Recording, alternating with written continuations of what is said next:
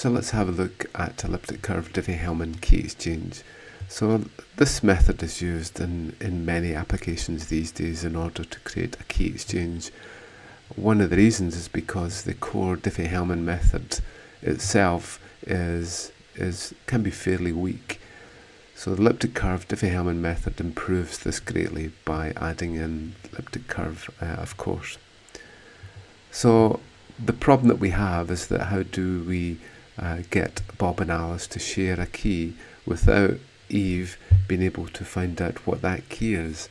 So the encryption that we normally use for our communications, secure communications, and for file exchange is symmetric key encryption. So with symmetric key we have a method such as AES 3DES, which is able to use the same key on either side. But the problem that we have is that how do we pass that key from Bob to Alice? So the key exchange method is one way to be able to create a key on either side without Eve knowing what that key is. Okay, so just a little bit about elliptic curve encryption. Initially we have a specification for a curve, and then we define a point on the curve G.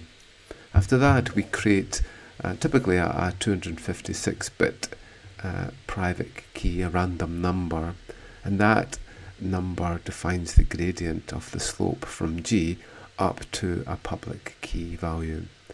And the public key is an XY point. So we distribute the public key, the XY point, to anybody who wants to encrypt something for us and then keep the private key secret. So normally we use this within signing. In the signing process we take our private key, we take a message, and then we encrypt that message with our private key. On the other end, if someone wants to check that it was us that sent the message, they would then use our public key, decrypt the value for the hash, and use our public key to verify it. On the graph we have a G value, which is an X and a Y point. So we see here that the public key and the G value are both points on the graph, whereas the private key is just a simple, it's just a single value or a scalar. So elliptic curve Diffie Hellman uses a method which is similar to Diffie Hellman. Initially, Bob and Alice create their private keys. Bob creates DB and Alice creates DA. So these can be used every single time that they want to communicate, or they could have a long-term private key. So then we calculate the public key as the G value that we saw multiplied by the random value to give us the public key. Bob does the same to calculate his public key. We now send the public key between the two parties. So Alice sends her public key, Bob sends his public key. Next, Alice takes Bob's value and multiplies it by, it's a scalar multiplication because we have a point, scalar multiplication with a value DA, which is her private key, which she shouldn't release to anyone. And then on the other side, Bob takes his private key, DB, and multiplies it by Alice's public key. If we do the maths now, then DB is equal to QB is equal to DB times G. So we end up with DA times DB times G. And then over here, DB times QA, QA is DA times G, and these are the same because of the way that the multiplication works. It doesn't matter the order that we do it in, and so we end up with the same shared key. A little bit of magic. So here's some Python code. Okay, we'll create an elliptic curve, then we'll create our key pair. So our key pair is just a random value multiplied by the G value that we're going to have. We'll then show what our secret key is and our public key. Then we do a scalar multiplication of Bob's secret key times Alice's public key and Alice's secret key times Bob's public key, and hopefully we'll end up with the same value. Obviously the values we end up with are XY points, so our shared key is basically just the X value that we take off. So in Python that's just the 0 here for the first value. Okay, so here's the sample run. There's the G value that we're using on the elliptic curve. There's Alice's secret key, there's Bob's secret key, those are two random numbers, and then we generate the public key for Bob and Alice based on the G value and the secret keys.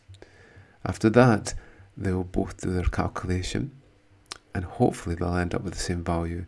To find out the shared key, we just pop off the X value, and then we end up with this. We then put that into AES or 3DES, and that becomes our symmetric key encryption. Okay, so let's actually see this in real life to see what it looks like. So there are two typical curves, curves 25519 and secp256k1. So this is used in Bitcoin, and it's also used in Tor networks and is used fairly often. Okay, so we'll give it a sample run. So we generate some value. There's the G value that we've taken. There's the secret keys, and there's Alice's public key, and there's the shared key at the end, which is the X value. Okay, so the code we've used, we're using this elliptic curve here that has these parameters for our elliptic curve, and there's the G value that we're using, and then we also have a prime number. So we do our operations mod of a prime number. This is the prime number that we're using here. Okay, so elliptic curve requires an A value, a B value, a G for the point, and then N for our prime number for a mod. So there are various operations that we can do. We can add 2 points together on our elliptic curve, but what we typically do is our scale and multiply. We take a scalar value and we multiply it by a point to give us another point, which is multiplied by k. Okay, so k is just the gradient there. There's our key pair, quite simple. We generate a random value, we multiply a G value by a private key, and it creates a public key. So there's nothing really fancy here. It's quite easy to create the public key and the private key here. Okay, so there's our key pair being created here. We then display them. We do our scale and multiply when the values are exchanged, and then we end up with the same secret. That's an XY point, and then our shared secret is just the X point. Okay, so it's a wonderful method, and it's used fairly extensively now in many applications for key exchange. Okay, thank you.